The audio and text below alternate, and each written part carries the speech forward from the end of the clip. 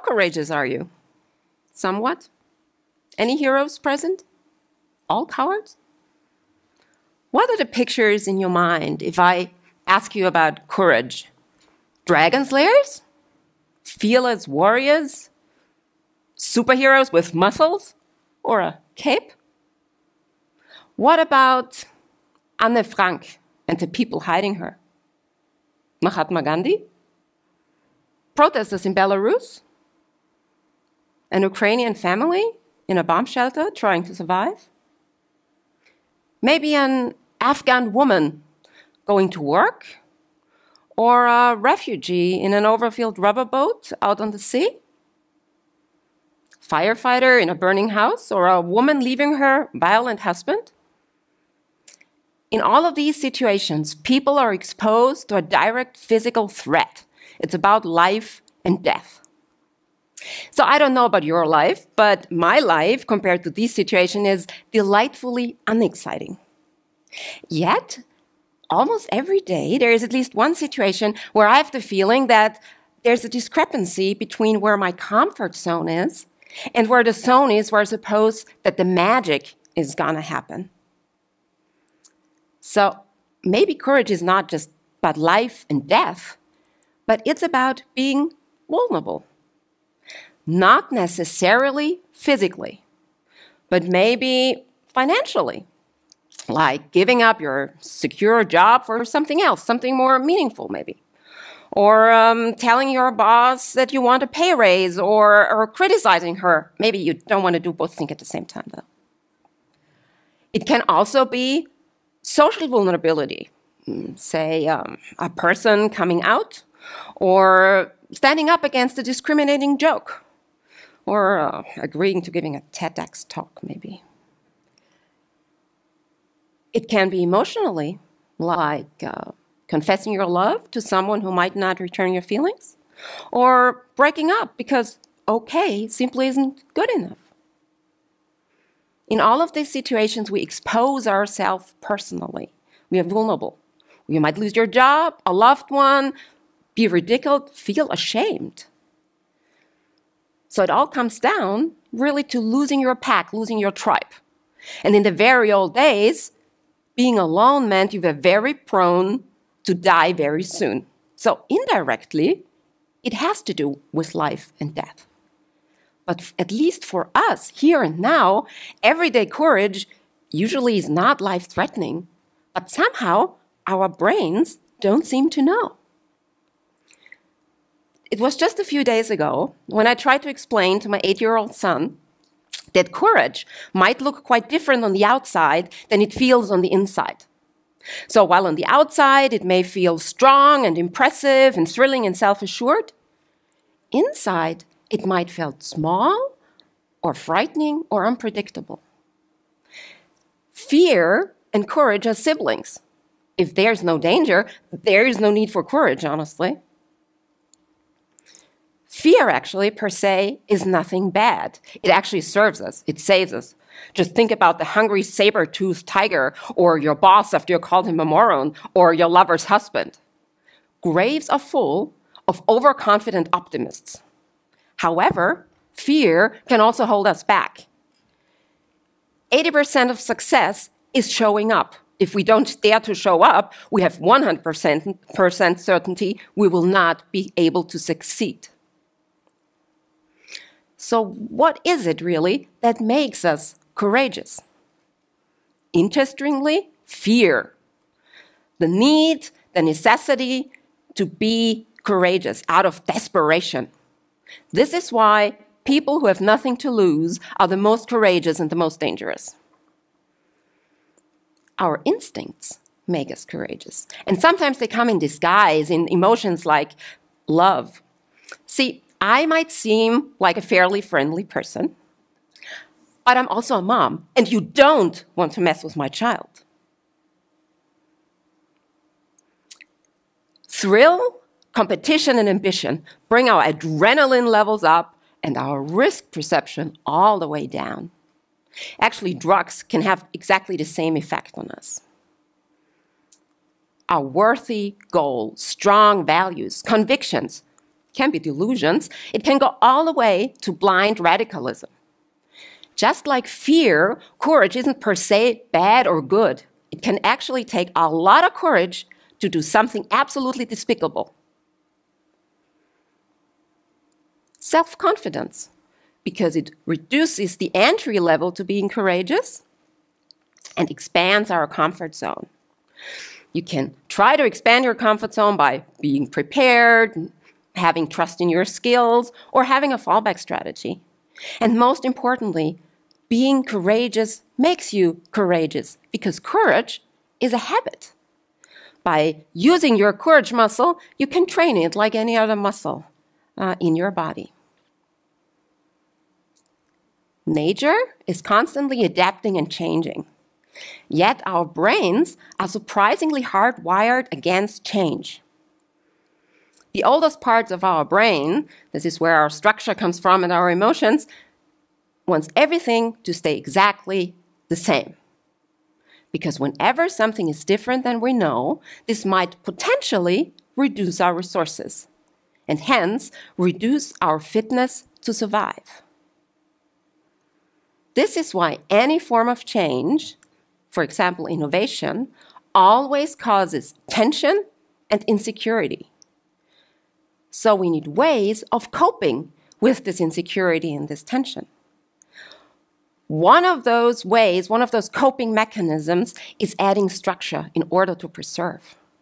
This is why insecurity fosters bureaucracy, which gives us security and very efficiently buries any boldness. In most organizations, there's a very strong self-censoring instinct among employees. Everyone has their threat detection radars on, just very anxious of what is supposed of them, what they're supposed to do. Bill Treasurer defined the 3 kinds or buckets, as he called it, of courage that it needs for innovation and change in an organization. Number 1, try courage. Being active, initiating innovation, taking a risk, being visionary. You'll all agree with me, this is what innovation is all about. But unless you're super duper lucky, this alone will not lead you anywhere. Well, maybe into blank disaster. Because what you also need is tell courage. The courage to voice concern, an opposing opinion, constructive dissent.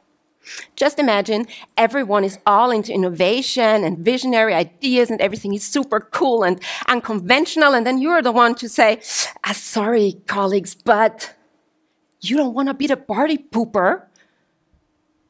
Tell courage actually is not a showstopper. It has the power to prevent showstoppers because we have to see and acknowledge risks and obstacles that might come along on the way. In order to give room for these 2 kinds of courage, we need trust courage, giving each other the benefit of the doubt, having faith in each other's motives and skills and abilities. You have to be credible about being open yourself, because otherwise you'll not be able to make your team feel secure in what they're doing and give them a feeling of trust you put in them. When I'm only open to ideas I came up with that fit into my picture and I can control, I'm not credible in being innovative and open.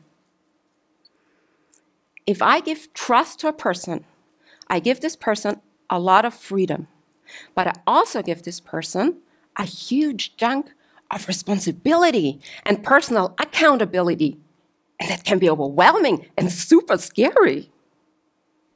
So when we're asked to be innovative, we are really asked to lay our vulnerability on the line for something greater than our pride, because we're risking failure and rejection.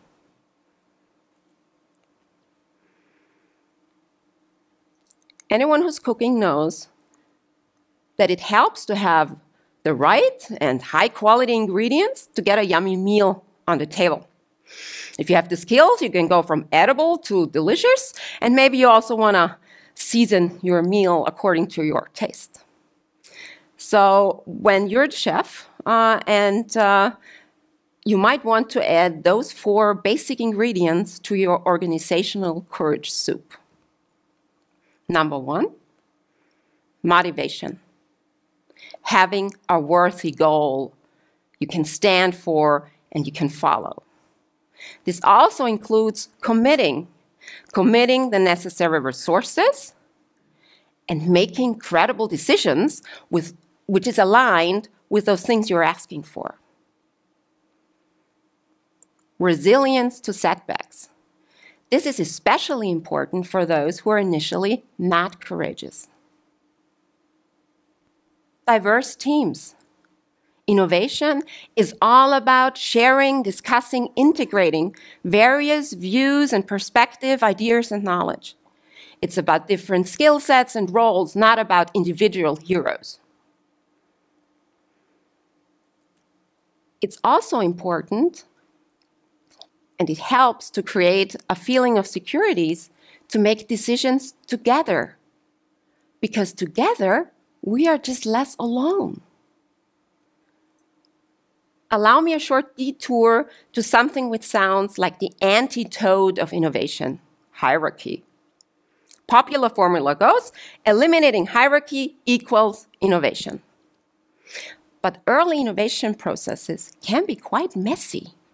The team might get ineffective and unstructured. There might be conflicts. Incompetent yet bombastic pseudo-expert may run the show. This is where leadership needs to kick in to get the team back on track and moving in the same direction, to facilitate bonding within the team, to select and consolidate ideas, to structure the process, to make and defend difficult decisions, to make them safer, to exhibit themselves. The leader sets the tone and creates the vibes. The last, and maybe the magic ingredient, is setting the right culture.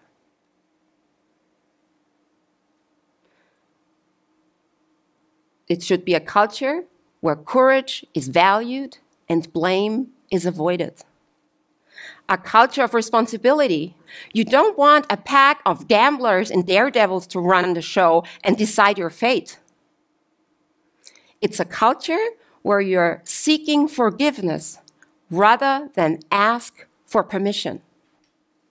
Honestly, it takes the ultimate detox program against threat detection systems in your organization. But no one said there was such a thing as free lunch, so this won't be easy, right? What I want to tell you is that courage is nothing that's either there or not. Courage is something that you can cultivate and make grow. Dragons come in different forms and sizes, in different colors and contexts. The dragons that visit me in my office are different than those that visit me at home or that I meet out on the street. They change over time. Some grow, almost all of them shrink. My dragons will be different from your dragons and from yours and from yours. Our lives shrink and expand in proportion to our courage. We can all be dragon slayers, and honestly, we all have been. Let's try to be dragon slayer just a bit more often. At home, at work, everywhere. Dragon slayers reinvented. Thank you.